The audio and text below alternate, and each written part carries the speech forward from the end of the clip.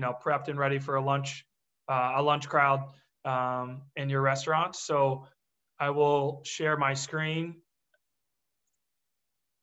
And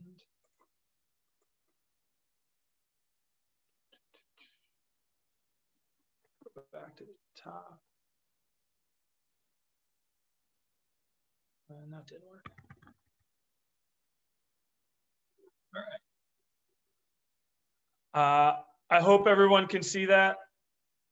I know that I can't see anybody's face, so I'm just going to go with, if I get a text message from my staff that they can't, please let me know. So good morning, everybody. If you don't know who I am, Scott Dolch. I'm the Executive Director of the Connecticut Restaurant Association. This webinar is a great one. We've had many throughout this pandemic, 13 months, but a lot of really good things to talk about as an industry, as a hospitality as a whole, where we're going with the commissioner, which will give everyone an update, and looking ahead to hopefully some better days ahead, normalcy coming. So you guys know myself and the commissioner, but before I turn it over to him, I have some housekeeping on just an association side and some questions on a federal side as we've been working. So kind of the topics, I'll give everybody an update on the CRA, a National Restaurant Association update, the Revitalization Fund. I know it's called the RRF, but I'll go into details. There's definitely a lot of folks that don't just define themselves as restaurants that will be eligible. Try to answer some of those questions. Connecticut legislative update. I will try to do my best to provide. Nicole Griffin's working extremely hard for us as our contract lobbyist, working through some legislative updates and things to try to help you guys. And then we will turn it over to the commissioner. So quick update. I just want to thank everybody, our members that have rejoined. I know what you guys are going through financially. So we've had a great uptick in membership and dues over the last few months. And that means a lot. That helps our association actually function and do what we try to do to help you guys. So we appreciate that. We'd love to continue to see new members. Other things that we are going to continue to do.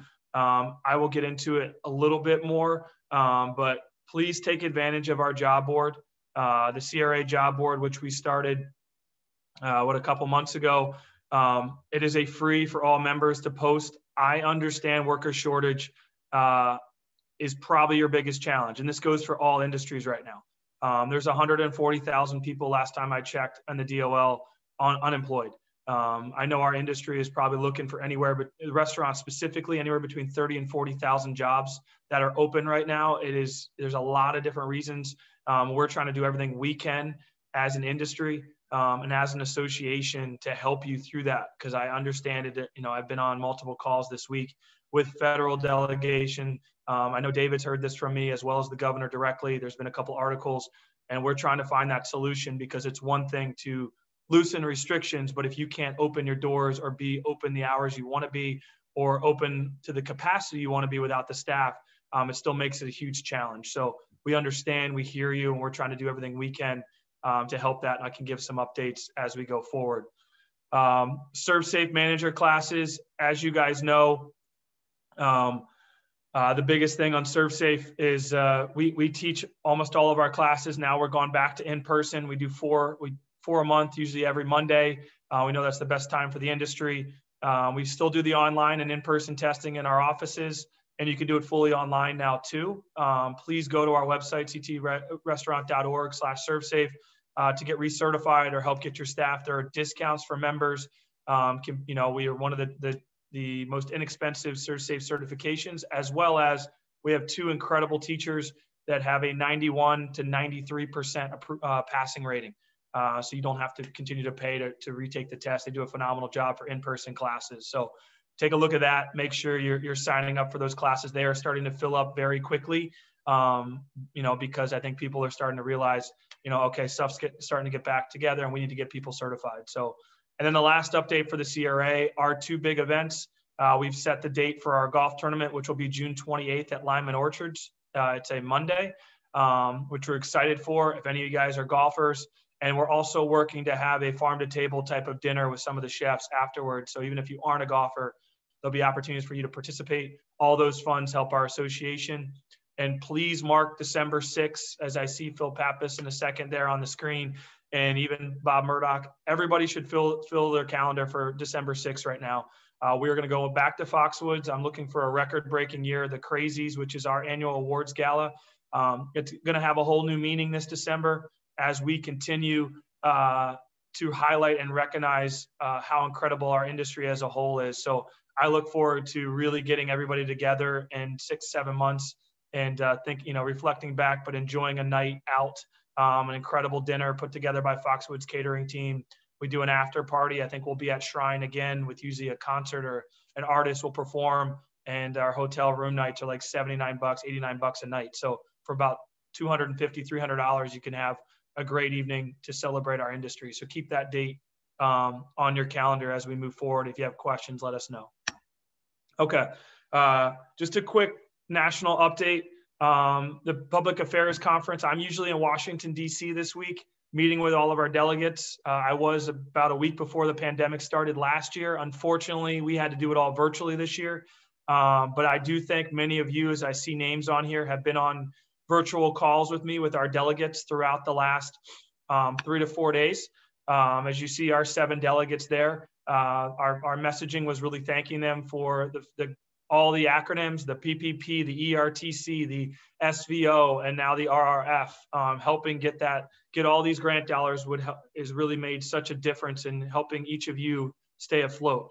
So we've talked about that. We talked about immigration reform, talked about some other challenges. The worker shortage was a huge topic for discussion. Many of you shared with our delegates, which was great to hear, and sharing your personal stories and how hard this is.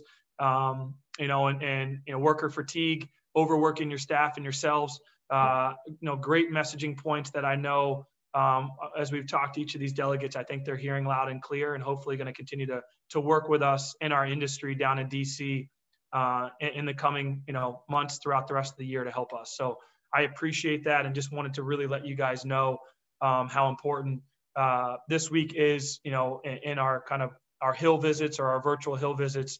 But I've had multiple calls, as you guys know, with all of our delegates throughout the last 13 months, trying to help us and where we are. So we talk about financial support. Let's just kind of go through really quickly what the federal government has done through this process, and then I'll get into RRF. So Paycheck Protection Program. There is still money out there if you haven't gotten a second draw, even a first draw the first time.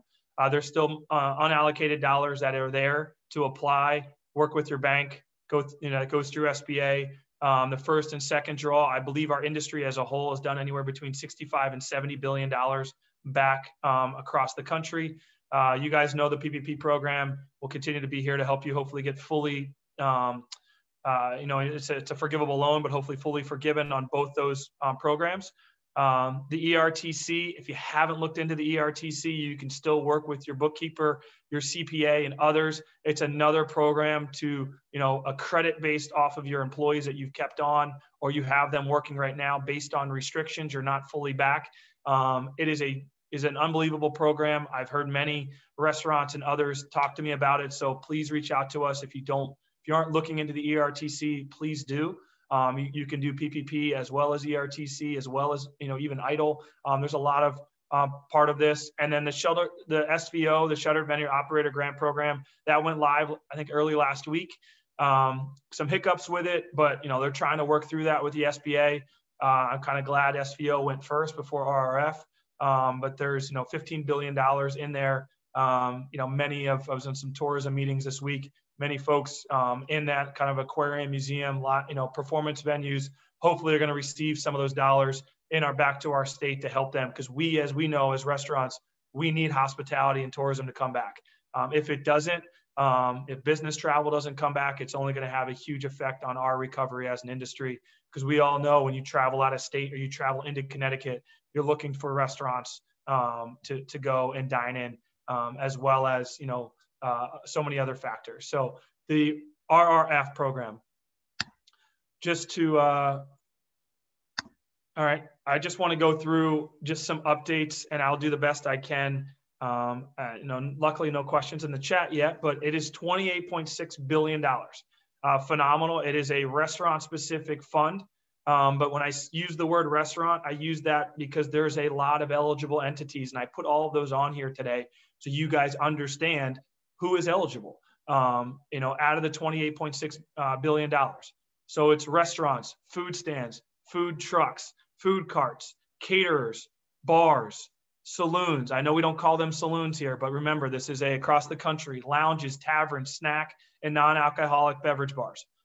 Anybody that's in those categories already, is eligible based on your gross receipts 2019 compared to your gross receipts 2020, the difference, you're eligible. And then also bakeries, brew pubs, tasting rooms, tap rooms, breweries, microbreweries, wineries, distilleries, and inns, all on-site sales for those that second category, all on-site sales to the public comprise at least 33% of gross receipts. Using that as an example, if you're a brewery, your tap room in 2019, your gross receipts have to be over 33% for you to be eligible. If you do all really delivery and your sales are more driven by selling beer to package stores or to restaurants as opposed to the tap room, same with bakeries or the wineries. But if you do that and have a robust tap room, you're going to be eligible as well.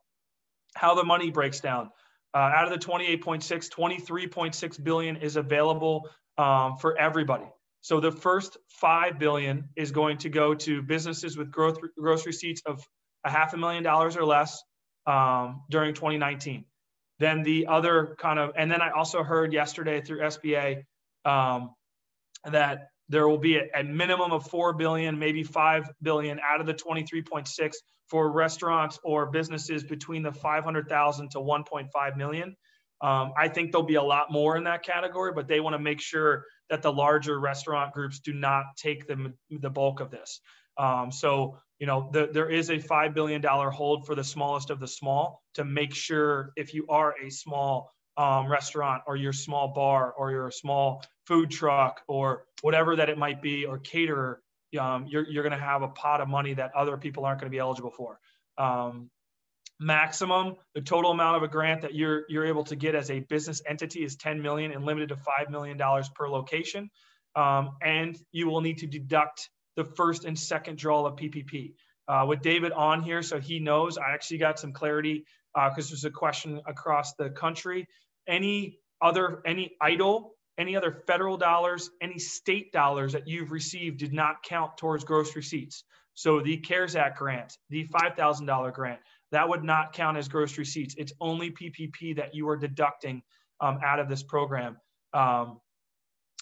Just looking at some of the questions, can you use it if it closes temporarily to move to a new location? As long as you are not permanently closed.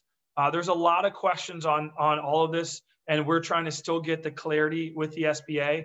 But if you did not permanently close, if you're temporarily closed and you're looking to reopen, you should be eligible. If you opened in 2020 and don't have full 2020 versus 2019, you are still eligible. There's a different formula through SBA. Also, if you opened in 2021 or you're about to open, some of the eligible expenses, you are eligible to receive grant dollars. So everybody is really open to this program as opposed to PPP where you had to be open prior to February 15th or whatever that those numbers were. This is a different program. This is trying to help everybody, whether you've opened, temporarily closed, or you've stayed open throughout the process.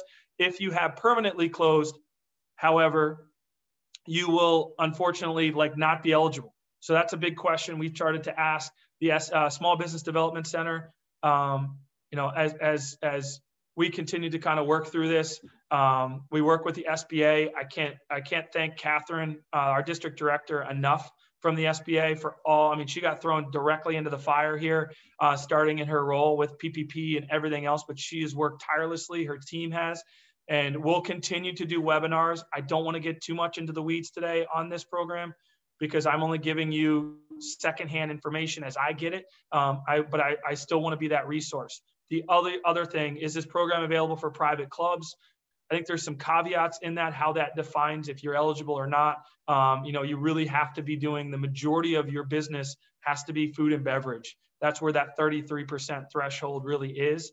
If you kind of, I think there's questions on membership dues and things like that. They really want to target our hotel restaurants eligible. I think if you have separate LLCs, or there's some caveats. A great question. We are trying to get answers to that as well. Should you still apply if your gross receipts are less than 2020 versus 2019?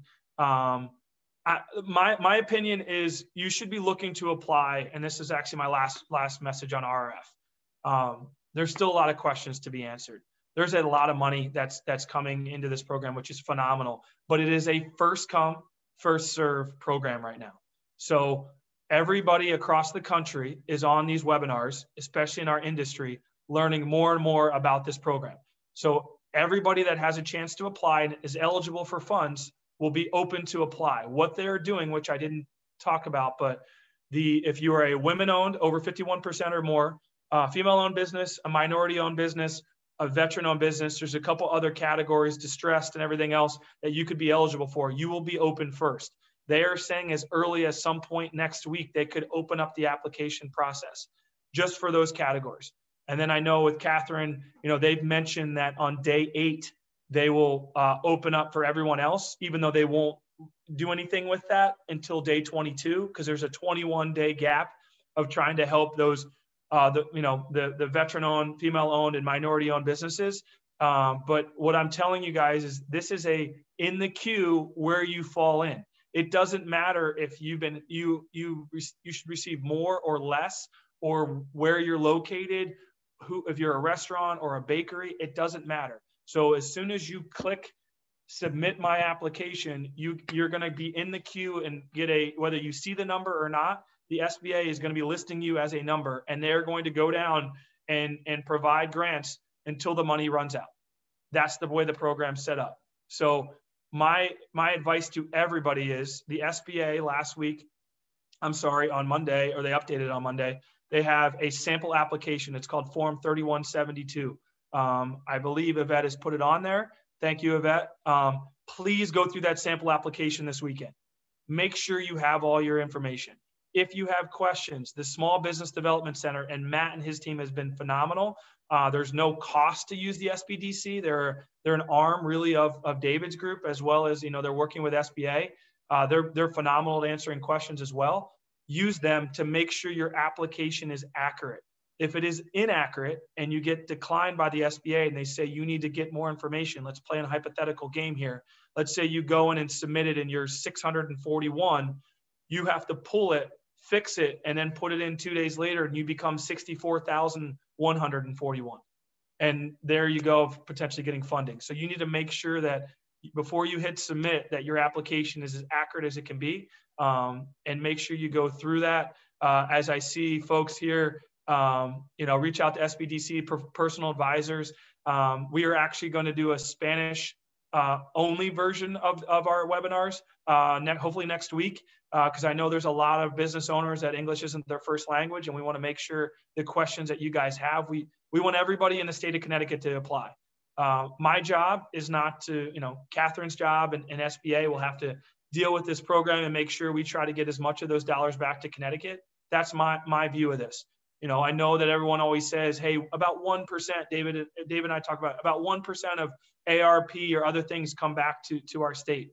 That's not the case in this program. So, it's all about when do Connecticut businesses submit, and where do they fall on the line, and is their money still left over, and do they receive funds? So when you say all of that, there's a big concern about the 28.6 running dry very, very quickly. That is part of my discussion with the delegates this past week down in DC to say where they'll replenish the funds, like first draw the PPP, if that comes. And there was a lot of support in that. I know this program hasn't been launched yet, but I'm already getting it in their mindset to say, hey, the SBA will know very quickly once probably the first week of applications, or probably second week when all applications are in, how much is being asked. And my whole fight here is to make sure every single eligible restaurant or brewery or food stand, food truck in Connecticut can receive funding. And we're going to learn that over the next 2 to 3 to 4 weeks.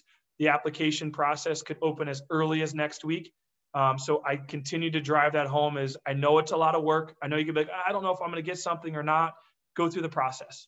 it's, the worst case you could do is put together an application, submit it. It's no, this is purely grant dollars too. The last part of RRF, this is grant money. This is not a forgivable loan. You will not go through a bank. You will submit to the SBA, and the SBA through Treasury will cut you a grant check. Then you get a chance to use it pretty much for everything that you need for expenses on your restaurant. I believe, as I went through some webinars, you can use it to pay back idle loans and expenses you've had. You can use it, all the way up until March, I believe March 11th, 2023. So this is this is an unbelievable program. I know a lot of people are very hesitant and still like, am I going to get something? Am I not? We don't know that yet. But, selfishly for the state of Connecticut, let's lead the country in the amount of applications and getting as many of you guys into the system and into the queue. So you're high on the queue and get funding. I'll continue to fight for more dollars to make sure whether you apply at 8:01 on certain date or you don't get it until 8:35 that morning. I really don't love the in the queue where you list first come, first serve. I shared that with Senator Blumenthal yesterday. He gets that, but at the end of the day, because I have no skin in the game, I want to make sure we get as many of those dollars back to our state as possible. So that is, I'll take a breath. That is RRF as best as I can. I see there's other questions. There's a lot of weeds questions that I don't know if I can fully answer this morning. But again, we're going to have more RRF. I highly suggest going on SBA's site. They have program details. They have the sample application. They go through, I took a lot of this off their website this morning. What defines the women-owned, minority-owned, how you're going to self-certify if you're a veteran-owned business. Make sure you start doing that process now because, again, it's about being in the queue and where you're listed in the queue. So those are my updates on RRF. I'm just going back through. I don't know if I missed anything else, but I'm happy to take questions afterwards because it's not the whole purpose of today's call. All right, just quickly, just a state legislative update. Put a picture in there of the governor, Tyler Anderson, and myself, what happened last week. I know Commissioner Lehman, unfortunately, was not there, but Deputy Commissioner Glendolyn was there in the background. This was the signing of expanded outdoor dining. This was the bill signing at Millwrights in Simsbury. This is something we have been working on with the governor's team. As you guys know, the silver lining of the pandemic, to be able to get expanded outdoor dining back in May of 2020, that saved a lot of your restaurants. This bill is now officially signed. It is into law. You are able to pretty much everything you did last year outdoors with patios, grass areas, parking lots. You have to make sure you work with your town. Let's not talk about, hey, I'm just going to do it. Make sure your town knows what you're doing. If you're doing something different than last year, you need to talk to your town and make sure they're okay with it. But we are trying to promote al fresco dining as much as possible in our state this spring, summer, fall, even going back to the greenhouses next winter. You will be able to do this all the way up in igloos, all the way through March, the end of March 2022. So it was a great day at Millwrights with bipartisan support to get this unanimously passed and then signed into law. Those are things that we work on, as you guys know. And then, the other piece to this, I put a couple other things to quickly talk about. I know Nicole, I think, is on, but Nicole is our rock star as our contract lobbyist. All the effort that she goes into of trying to work with legislators every day and keeping us in the loop on bills that are out there. The current executive orders have been extended through May 20th. But beyond that, that's a question, as Commissioner will talk about, where we go from here. Also, other things that we're looking at, to-go alcohol that has come out of committee. We're being told hopefully as early as next week, the House will vote on it. That bill will allow you to do to-go alcohol for the next 3 years. Very similar to what you've been doing. Won't really change much, but you'll be able to continue it beyond May 20th and for another 3 years. We hope to see that on the House floor as early as next week and then get to the Senate and get passed before May 20th, and we'll continue to push for that. Third-party delivery consent that came out of the Commerce Committee. There's still some work on that. I know everyone wants to cap fees. That's a much longer discussion that I can't fully get into today, but at least on the consent side, we are trying to limit any of these companies coming in and just taking your menu, taking your business and putting it up on their website without your consent or even a contract and those things. So we're working through that. as we go forward. Unemployment insurance, you guys probably saw, the bipartisan information about a reform that the governor talked about earlier this week with CBIA. We're trying to continue to work. We know that there's a $712 million deficit in the unemployment trust right now, and that'll affect the businesses, not the taxpayers, if we don't hopefully use some ARP, American Rescue Plan dollars, to offset that. But there was a reform to kind of help your ratings, help the base pay, and it was great to see bipartisan support. It's something they've actually been working on since 2008, I believe. So we hope to get that done as well, but we're keeping a close eye on UI in the trust, so you guys know. There's also still continue to talk about grants, state dollars, state programs, issues on your permitting, extra cost, everything there, tax relief, talking about the 1%. You guys maybe saw that, trying to figure out creative ways to bring more dollars back to your business to help your business. We'll continue to keep you guys abreast and posted on that. And then other things, predictive scheduling came out of the Labor Committee. We're going to keep a close eye on that bill. As you guys all know, it's very similar to years past. And then there's also the environmentally friendly styrofoam container plastic straws. And I'm going to talk about this on another webinar. Just trying to not do anything to make it harder for you to run your business with the explosion in costs, the sourcing of food, sourcing of product, and how hard it is to even run your business right now. So we'll continue to work through these issues. There's many others. These are kind of some of the high level stuff that we're dealing with at a state. Understand June 9th is the end of legislative session. So we're about 40 days away from that.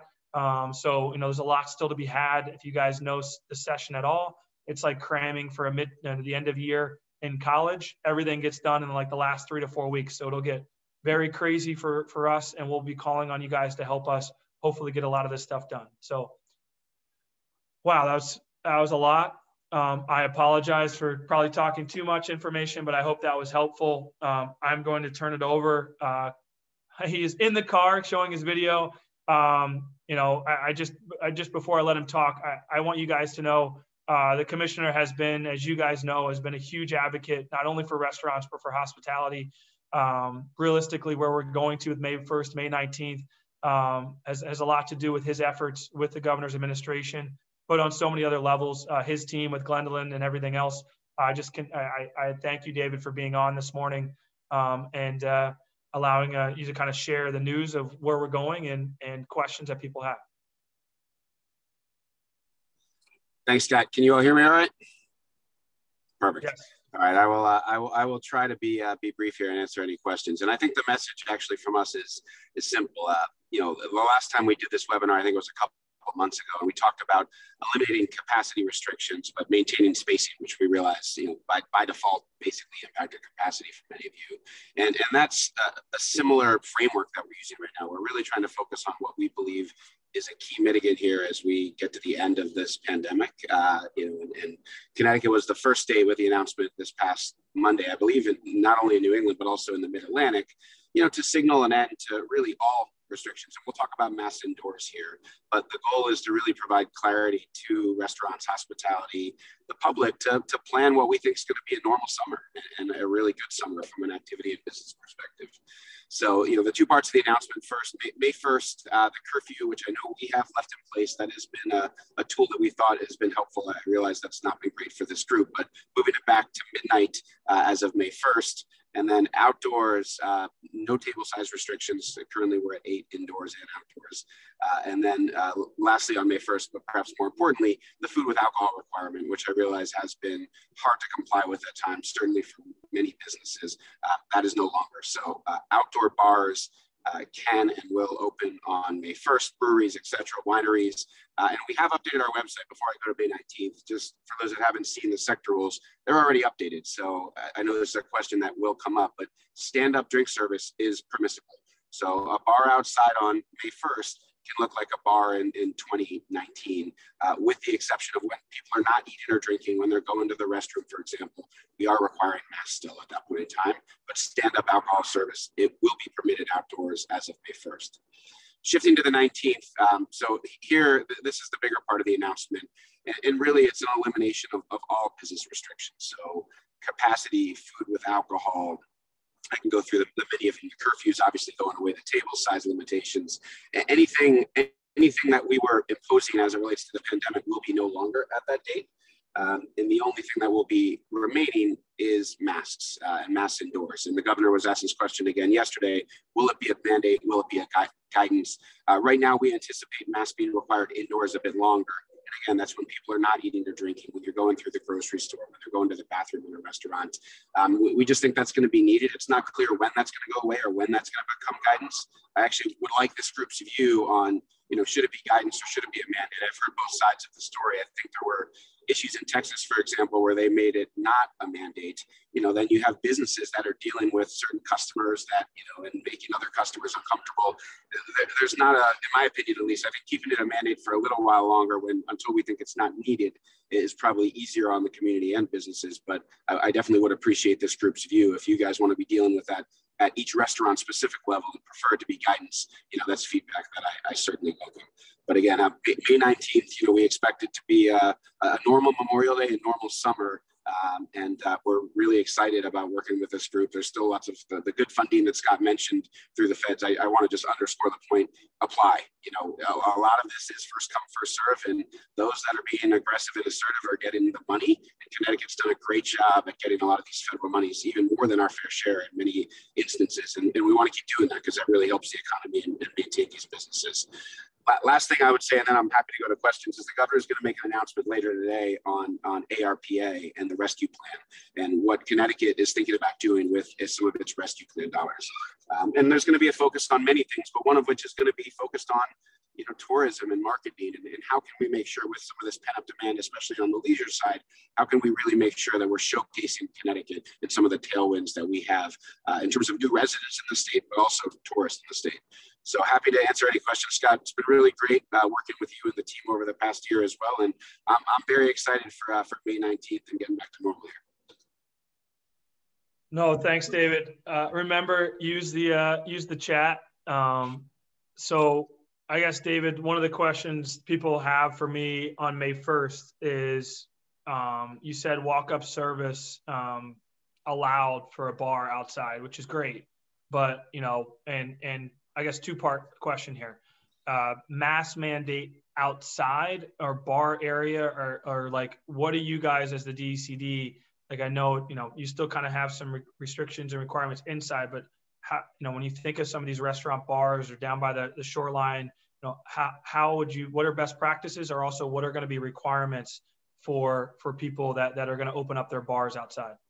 Yeah, I think the simplest way to think about it is if someone's not eating or drinking, again, typically if they're moving, if they're going to an area of the restaurant or the bar, if they're going to the bathroom, we'd ask them to mask up. And by the way, I think it's good business still to do this because I'm not sure, I think customers are going to be inspired a bit more with the confidence. But if someone's, standing with a group of friends with a beer or a cocktail, then no, they obviously don't need to put a mask on between sips. So if you're stationary and you're drinking or eating, no mask. But if you're moving around outside or indoors, as of May 1st, we're going to ask for masks to be worn. And then on May 19th, again, we anticipate just the indoor mask requirement to continue. So outdoors, if you're going to your table, for example, or going to a place in the bar, no masks needed. But I think simply for this group, we should be encouraging people to wear masks when they're eating and drinking, when they're not eating and drinking. And then when they are eating or drinking or standing with a group of friends, they don't need to be wearing a mask. No, it's great. So I guess the second part of that question is, a lot of our talk on bar seating had always been seated with a meal, which needs to continue, I'm assuming, through to inside until May 19th. But, inside only, correct. Yes, but outside, can you have a high top table like with people standing around it drinking as long as they stay space, like using your best interest, but obviously not trying to jam a bar, but like people want to stand as a party, like over in the corner, they can have their mask down drinking beer or cocktail. Okay. 3 or 4 people, just view that as 3 or 4 people standing is the same as a table indoors or outdoors. They can take their masks off. They're just standing and doing it. That's totally fine as of May 1st outside. And then, I've had some conversations with a lot of restaurateurs since this announcement. And I think David makes a really good point, everybody, and I've tried to clear this up with a lot of the media folks as well, is we still have to be leaders, and there's still, whether or not there's restrictions or they're just recommendations, this is about consumer confidence. like as much as people I don't think want to go back to 3 deep at the bar, or I don't want to be seated at the bar and someone leaning over me, probably wanting to get a beer. I think I really want to drive that home to everybody here that, like, you have to understand your customers and how they feel. And I think, like, easing into it, as I've talked to a couple bars, what they're going to try to do. Tim Cabral and I had a great conversation yesterday. And I think that, you guys have done that already. What your customers like, what they feel good. People have told me on their glass partitions instead of plexi, or even some of their plexi, they're going to leave it up for a period of time, whether I need it or not. But you really, everything does go to recommendations on May 19th.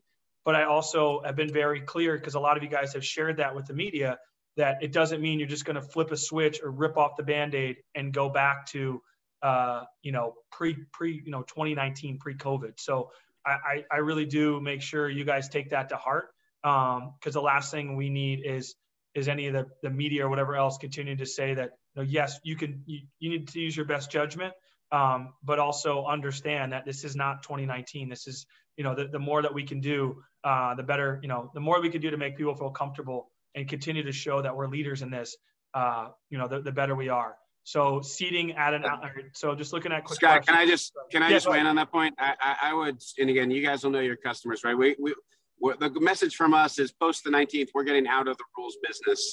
We've been trying to simplify things for a while, and these rules around dance floors and food with alcohol. I mean, we want to make things easier for this group, but I think, the consumer confidence point is critically important. My personal view is, I think, seeing waiters and waitresses in masks, seeing plexiglass, I think that's going to be important for the consumer in the late spring and perhaps even early summer. So, that's going to be up to you all. But I think consumers are still going to want to see those types of precautions, again, for better or for worse. So we'll see where we go, but it's not required. But I think it will help your business, I guess. And then the other couple questions, David, and I think it's just kind of, as we talk through it, obviously outside on May 1st, you're not going to have really a mask mandate anymore as long as someone's sitting and eating, but like your staff still needs to stay masked because they're going to be walking inside to go get food back and forth. And I think that's also best. Like, is there a mandate that the staff has to wear a mask because they're not eating and drinking outside? Yeah, no, yes. Yeah, no, the staff will still be wearing masks because, again, they're going to, not to get too deep into the weeds, but this is not a sector rule, but the governor's executive order is if you're within 6 feet of someone, indoors or outdoors, you do need to wear a mask. So again, I think the simplest way is if you're moving around indoors or outdoors prior to the 19th, masks should be worn, staff and guests. And then post the 19th, it'll just be indoors. Question come up, can nightclubs open on May 20th or May 19th? Yes, again, there are no restrictions except for masks. So, there can be a 10,000 person concert at 100% capacity on May 20th. For example, the NCAA lacrosse tournaments are going to be in Hartford this year. And the NCAA is contemplating 20,000 people there, and that's Memorial Day weekend. So there are no restrictions after the 19th, except for the indoor masks again. And we're still discussing how that's going to be rolled out. Another question that comes up a lot, and we talk about it, David, is our back of house, our kitchen staff having to wear a mask when, especially as the temperature starts to turn and it's 125 degrees. And I want to get into the vaccination question in a little bit in a second, but is there, because they don't have interaction with front of house, let's just say hypothetically with CDC guidelines, have you guys thought at all about like a work environment where you have 4 cooks in the back that, because they're double vaccinated, they would not need to wear a mask? Or where have you guys had that conversation at all? Just because. So, yeah, and we're starting to, and at some point, masks are going to become guidance and then no longer is my perspective. We just don't know when, and it's tough to say that's going to be the 19th or June 1st. I'm sensitive to the point, especially with the heat in the summer, and right now, to your point, Scott, 60% of Connecticut has gotten 1 dose. That'll be obviously 60%, 2 doses a month from now. And we think somewhere between 70 and 75% of the state, even with some of the hesitancy we're encountering, it's going to be single dose vaccinated by the middle to end of May. So we're definitely going to be adjusting, the CDC is probably going to be adjusting as well. So stay tuned on that. But at some point, what you're going to see, not a mandate, in my opinion, en masse, and it'll become guidance. And there will likely be a bifurcation between those that are vaccinated, perhaps, and those that are not. But we're gonna need to follow what the federal government's recommending there too, in many ways. No, I appreciate it. I think it's just a continued discussion because it's almost like a health hazard, you know, when it gets that hot. And they've done a phenomenal job, all the chefs on this call here and their staffs. You know, I've seen it firsthand. I haven't had to do it myself, but it's something we should talk about. But I did want to drive that home a little bit, David, with everybody here, more of a PSA. So everyone knows the reason why we're here, and we were the first state in the Northeast and Mid-Atlantic to make this announcement. Rhode Island made an announcement yesterday. It looks like Massachusetts now is going to. We kind of were the first domino. The main reason why we're here is not only because of all the efforts you guys have done to keep numbers down, everything else, but also because of vaccines. We can't mandate any of our staff. We shouldn't be mandating any of our staff to get a vaccine, but we need to be encouraging it. And I hope many of you, I get my second shot next Tuesday. I'm excited for it. I know many of you have gotten your first or second, but you know, we need to encourage folks to that want to get a shot, help them. I know I've gotten a lot of calls on, hey, my back of house is nervous. They don't know where to go. I need to try to help them. You know, are there mobile clinics? Can we do something for hospitality in my town or in West Hartford or, you know, Farmington Valley, as I've talked to Jennifer up here. Please reach out to us to help that. We need to, you know, I know the governor talked about this a lot on his press conference yesterday, that 60%, 61% of adults have had one shot in the arm, and they hope to get to 70. But you've seen states in the South, if you haven't followed national news, that have hit a plateau. They're starting to turn away and throw away vaccines, not bring them into the state. It's a huge issue. And, you know, the more that we can continue to vaccinate the adults, the better it's going to be to eliminate the mass, eliminate some of the challenges. And I'm curious to know what your staff, and our staff is made up mainly of 20, 30, and 40-year-olds. They're in the demographic that's looking for a vaccine right now, or are able to get it, obviously, but trying to really increase that number. And I welcome ideas from each of you guys. Obviously, I posted a picture with my nurse that gave me my first. I'll do it again with the shirt Tyler gave me, support local restaurants. But anything that each of you guys can do to encourage, you know, what vaccines, you know, the vaccines are the reason why we are actually seeing light at the end of the tunnel. And, you know, I welcome you guys to reach out to your public health departments, encouraging them, how can I help? I think, you know, the team at Rhines is a perfect example. In Vernon, they did a mobile vax unit for their staff one day, which is incredible. You know, but those things I encourage, and I ask for your guys' support and help, so we can get to May 19th and we can get even beyond it and see the other side of this pandemic. And that's, you know, my PSA for the day for you folks. I didn't even really talk to David about it, but we will continue to drive that message home as an association. When people ask me, how do we, you know, my counterparts in other states that are jealous that we have these dates out there and we're getting to a point of elimination of business restrictions, a lot of that has to do with the efforts of the governor's administration and getting the vaccines. We're third in the country per capita, but we need to continue that and prove that, you know, we can get more folks vaccinated as possible. So any photos, you know, showcasing it, talking about it, it's a topic for discussion. We're trying to think of other ways, other ideas that we'll continue to float out with everybody here. But I definitely need to make sure that PSA and any ideas you guys have that we can help as a CRA promote that. It matters. I can tell you that it matters. And when you hear negative feedback from your staff or others of why they don't want to get a vaccine, you know, let us know.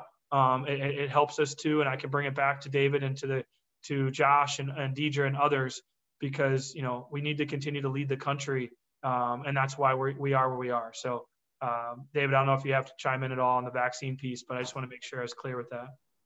No, you're very clear. Listen, anything we can do, we're nation leading as a state per capita, but we need to keep our foot on the gas. And this, as Scott mentioned, this is directly related to getting rid of these restrictions, right? We don't want to move that 19th day back. So the quicker we can get to 75+%, the better. You know, over 85% of our 65 and older population is now vaccinated, which really is going to limit the deaths and hospitalizations going forward. But we just need to keep leaning on it as a state, and it's going to directly accrue to our benefit in terms of activity levels, business-wise. So I'm just trying to look to see any guidance for indoor music. There'll be no mandates, Tim. It's a good question, but if you want to have music on May 19th, May 20th inside, there'll be no business restrictions on that for your folks. Just like David had said, if people are going to have a concert inside, potentially the Xfinity Center, Xfinity Lounge place down there on Front Street can reopen and have a concert again. And obviously, we're going to have to see how that plays out and works through. But yes, for inside your restaurant, you can even, do it, have vocalists now with restrictions, but a lot of those restrictions will be even more lifted on that date. I think I answered that obviously. In the buffet restrictions, there are no, for those, we lifted the buffet in the sense that is right now you can have a buffet open and people can go through and receive food. As long as they have their mask on and they're 6 foot separated, they can go through and serve their own. They do not need a staffer. We eliminated that, I think, back on March 19th.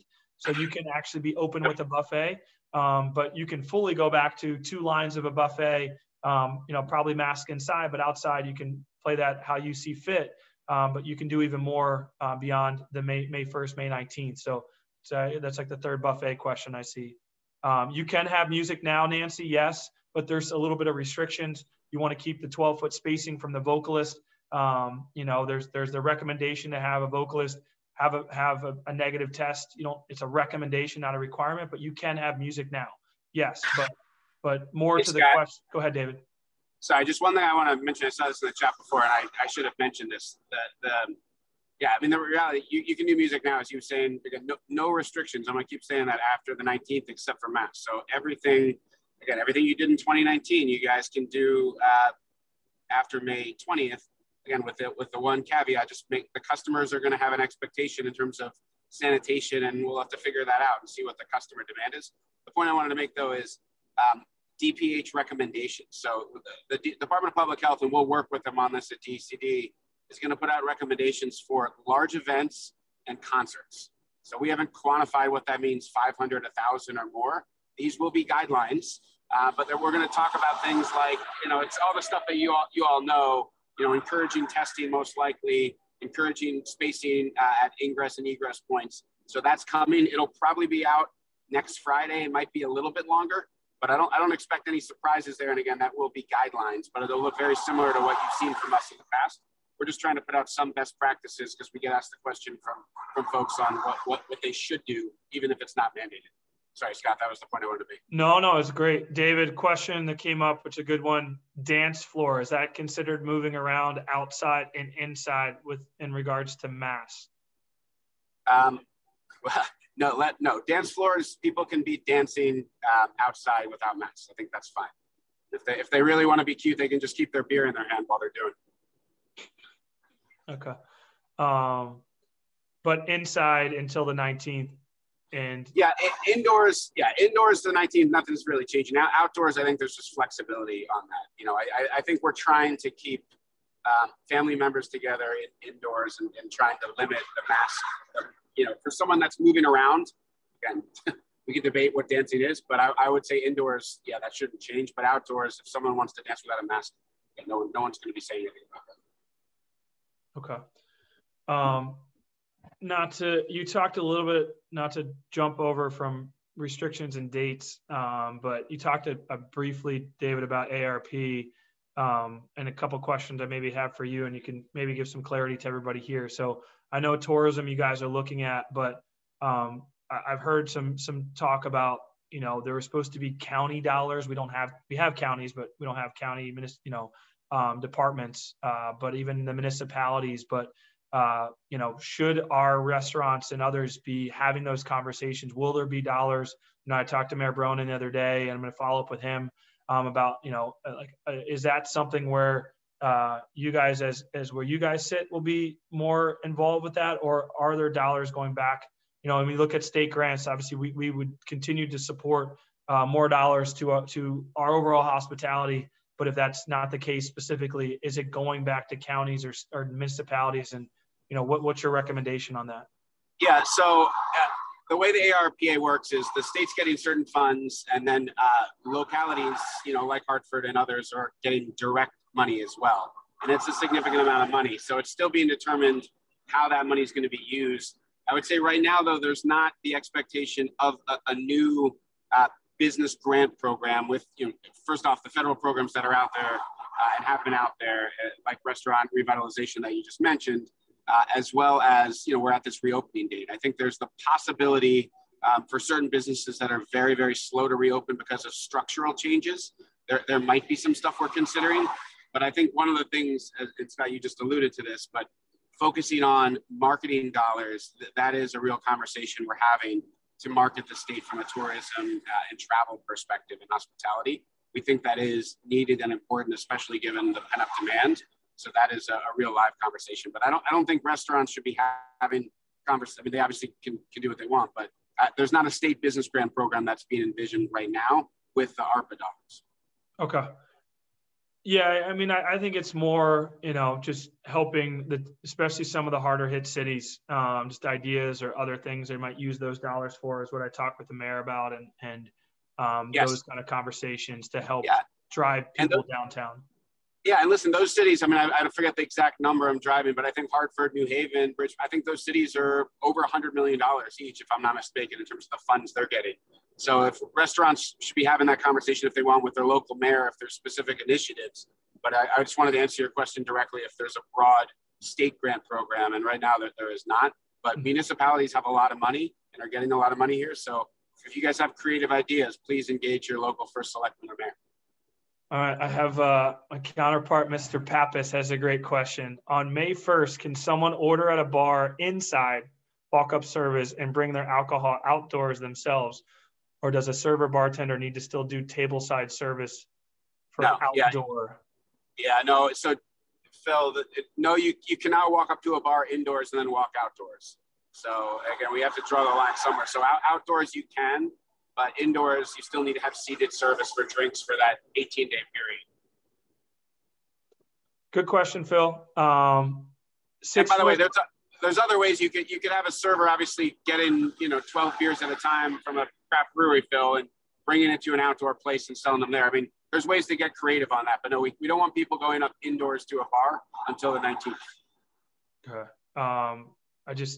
The 6 foot spacing, everybody goes away on the 19th. It'll stay in place both outdoor and inside until that point. But then it's, if you guys saw Rhode Island, like they're going to 3 feet and then eliminated, we're going from 6 feet to no business restrictions. So as I've shared with David, most of your restaurants in normal times, we're not in downtown Manhattan. Your restaurant spacing is always about 3 feet anyway, because guests don't want to have a meal with somebody else. They want to have some space. But you go back to normal, kind of where your tables are on May 19th, where they were before. Maybe I would still recommend maybe still spacing out a little bit more than normal, just to make your customers feel safe and know that you're easing into it. Like I had a couple people say, hey, I'm going to put 3 more tables, but not all 5. And then we'll see how that goes. So, but yes, the restrictions, and then the same, I've gotten a lot of questions on bar seating. When you go on May 19th inside, you outside, you still have to keep the 6 foot in between parties until the 19th, but that's maybe a question you can kind of, if I'm right, David, you could have people go shoulder to shoulder. Like David and I could sit at the bar, even though we didn't come together after May 19th. But a lot of people are saying, hey, I'm still just going to remove a chair. I'm going to make it 2 or 3 feet. It's not all my chairs, but I get 80% of my chairs back. Yep. But that's up to the restaurateur or the bar owner. From the correct. State's perspective, May 20th can look like a scene from 2019. Again, I don't think the customer wants that yet. But from our perspective, you guys can do as you see right and fit for your clientele. Scott, it's Yvette. May I jump in with a couple questions? Go ahead, Yvette. Thank you. First is for David, and I think you might have touched on this a bit, and I'm sorry because I was responding to questions, but I know you mentioned that the guidelines have been updated and they're on the ct.gov site, the reopening guidelines. So when those shift to recommendations, I just want to be clear that those guidelines will still be available for anyone who wants to access them and implement any of the guidelines that are recommended by the state. They just shift to not being requirements. Is that correct? Yeah. So Yes, with a caveat. So technically the long PDF that everyone saw last May 20th and last June 17th, those actually are recommendations right now. They still are up on our website, and we will leave them up as, call it recommendations or best practices. What I was referencing, Yvette, is we've added the language around May 1st and May 19th and stand-up bar service at this point in time. But that long PDF, we will absolutely make that available. But even right now, that is a recommendation. The hard guidelines that we want folks to follow are actually on the website themselves. So this is kind of this funnel process. We've been trying to simplify these rules over the past 4 months. Great. No, thank you. I think there's still a lot of people just looking for some guidance that, whether or not something is required right now, they still want to stick with that guidance. So I just wanted everyone to know that that's still available for you. Yes, absolutely. Thank you. That real quick, I actually have a big question I forgot to ask you, David, that does worry me in my role. As the state does this, I've heard many rumors that towns want to still keep things required, are going to come down hard on certain in their town. Can they? I know we've had this battle throughout the last 13 months about state recommendations and guidelines versus towns trying to overstep. Where are we with that? And have you guys had conversations with certain towns, especially the ones that we know, David? Are they going to be eligible to do more than the elimination of all business restrictions? Yeah, so technically there's an executive order that says towns cannot do something that is inconsistent with what the governor is mandating. But, we get into this nuance here, Scott, where let's assume there is no restriction, right? And a new town, let's just pick Simsbury where you live, or Tyler, and there's a new ordinance that's created by the town council or whatever governance body, technically that's not going against the governor's executive order. So, theoretically a town could do that. I've actually not heard of this yet. So we obviously want consistent rules across the state. But for example, let's take it to its extreme. If a town is saying no bars can open or 50% capacity indoors, absolutely elevate that to me, and I want to try to address it. But, since this is not a governor's executive order, we're getting rid of executive orders.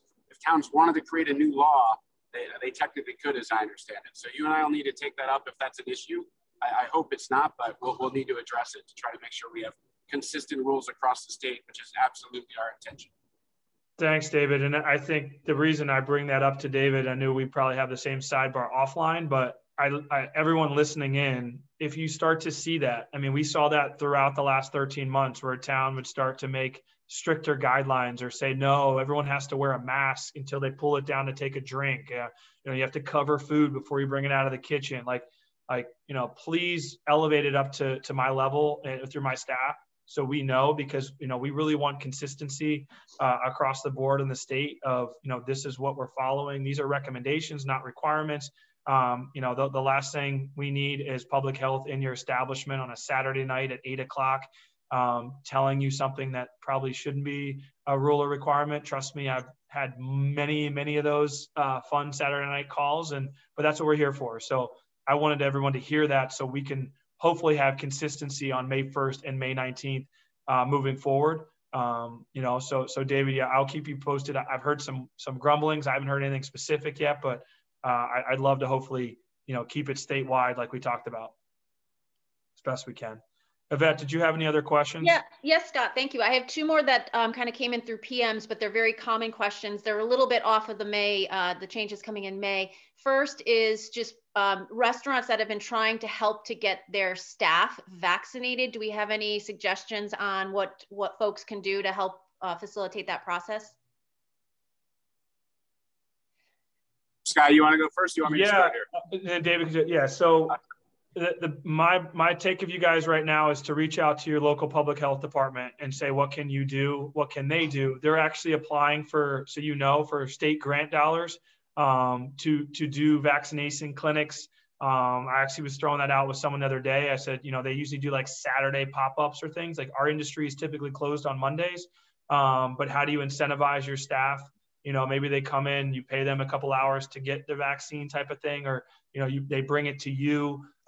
There's mobile units. I know Josh talked about that yesterday on the press conference, working with your local town saying, hey, we want to be a leader, a champion in this and help get not just my restaurant, but, I've talked to all the other restaurants in the town. what can we do to have a vaccination day, and then maybe 21 days later we have the Pfizer second vaccine, whatever that it can be done. I'm hearing some great ideas, but I think that starts with you and your relationship, with the town, with your first selectman, your public health. Start that conversation and let me know the feedback, because those are great opportunities to hopefully get more people vaccinated and showcase that we are taking the lead and moving that needle forward on the 60%, hopefully getting it higher. So that would be my recommendation, David. I don't know if you have more. Yeah, no, I would say two things. One, there are these mobile vans that are going around, but the best way to get information on either mobile vans or the pop-up clinics is through your local health department. So I would reach out to either the first selectman or if you have a direct relationship with local health to understand where that van's going to be and when that pop-up clinic's going to be. So that's part one. Part two is, for the VAMs, and I realize internet access is not for everyone still, but there are a ton of appointments and lots of very close places. For example, a lot of local pharmacies, especially, what we'll find out today if J&J comes back online. I think our view is that it should, but there's lots of appointments readily available, close appointments for those that don't want to wait for a pop-up clinic or wait for that van to come into town. So those are the two things I would recommend is utilize VAMs and do a quick search there. And then, the other thing, which I think most know, but maybe not all, but CVS and Walgreens are both doing a lot of vaccinations around the state still. And those are pretty prevalent in most areas of Connecticut. So that's kind of my food for thought, but really appreciate everyone's help getting their staff vaccinated. It's really critical. Scott, one more question is in regards to the permits. I know there were certain permits that had increased fees, and I know I don't believe we have a response just yet, but I know this was something as a CRA we've been working on. Would you be able to address that? Yes, I believe I got to go back through on certain permits. We're looking at trying through legislation on either delaying the permits or offsetting some of the permit costs you guys have had in the last year. Also, I've gotten rumors of permit increases, which I just don't agree with. So you guys definitely don't either. Like if you're increasing costs to run your business coming out of a pandemic, that's not, in my opinion. I understand the towns are hurting, but to David's point, a lot of these towns are going to get significant dollars to offset some of their own losses as well. So, we'll continue to work through. I believe the email you sent out, Yvette, that came out from the CRA about the extension of May 20th from the liquor control permits. There was some extension of that through that time frame if you go back through that email. But other permits that you guys are dealing with, or you're hearing things in your town, that's also what we're here for. When I hear like, oh, well, we're going to have to pay extra for a parking space, or they're trying to charge me this, or they're trying to do this or do that. Like, we get involved at that small level. I remember certain towns were doing free parking, when we had outdoor dining, and then wanted to start charging and then increase the parking fees. Like that should be the last thing that should be done. We want to encourage people to get back there. I get that they need to balance their budget, but like if I can help in those conversations, especially when certain towns are getting ARP money, what are they doing on the flip side to maybe offset your permit costs? What are they doing to help you be more business friendly and help you stay in business? I can't really answer specifically to one specific permit or bill, Yvette, but that would be my feedback to everybody here. I see Stephanie Hayes's question. Stephanie, please reach out to us offline. Looks like the town's trying to prohibit the sale of business on sidewalks, even though you were able to do that. It's a little bit more into the weeds, but we can look at what the expanded outdoor dining bill did versus what the town's doing down where you are, in that area, Stephanie. So please reach out to us, see how we can help. Because I think there's a little bit of caveat to David's point where towns could still find ways around it to say, oh, well, yes, but we're going to make this mandate for a sidewalk because of X. So we have to try to help each of you guys through that. And that's what we do as well. So I hope that answers that question, Stephanie, and stay in touch offline. Yvette, any other questions? Nope, Scott, I think we're good. Okay. Of course, if we missed anybody or you have additional questions, you can always send to info@ctrestaurant.org and we'll get your questions answered. Well, listen, David, I think had at 10 o'clock. So the fact that he stayed on longer, I appreciate it, David. Anything else that you need to say today? No, listen, again, you guys have been great partners and appreciate everything the restaurant industry's done. And I think we've got a lot to be optimistic about. I really appreciate your help on vaccines. That's the one ask for me, I would say, is, anything you can do to enable vaccinations for your staff, to encourage it for customers, where appropriate. Again, it's not a mandate, as Scott said, but we're all a lot better off. These vaccines are incredibly safe and they are incredibly effective.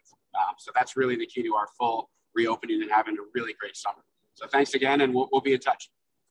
Thank you, David, and everybody else. Just as a quick screenshot here of emails, addresses for our whole team at the CRA.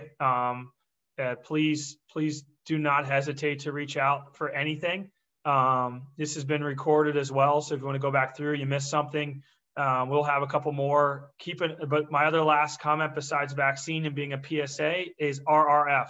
Start working on your application, your sample application now, because it's going to open and it's a first come, first serve. And I want to get selfishly, I want to lead the country in amount of applications per capita. But that's only on you guys of getting this stuff done and being accurate with it and using the SBDC, using SBA, using David's team as well, and us to try to get that through. And we'll go from there. So it looks like the weather is beautiful out here, at least up here in Simsbury today. I hope you guys have a great weekend. Continue to keep us posted on the worker shortage. I know that's an issue. We're going to continue to work on that one and help you guys any way that we can. And other than that, have a great weekend, and we will talk, I'm sure, at some point next week with another webinar on RRF. So thanks again, David, and thank you to everybody else.